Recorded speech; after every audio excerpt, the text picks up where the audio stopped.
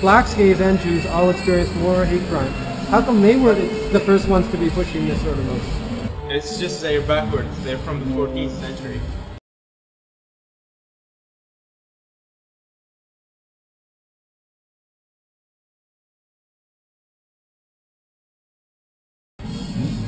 They're against all the laws of the universe. There is nothing that they do that is in sync with the universal laws of our universe. There's nothing. There's no nurturing. There is no building and growing and creativity. There's nothing. It's just all the time they are living. It's all.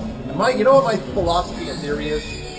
Muhammad, some girl said no to him. So he got pissed off. He went up into the mountains, went into a cave, jerked off for a couple of years, tried to figure out how to get back at her and her family and everybody else that he knew, you know, and then he came down with this shit.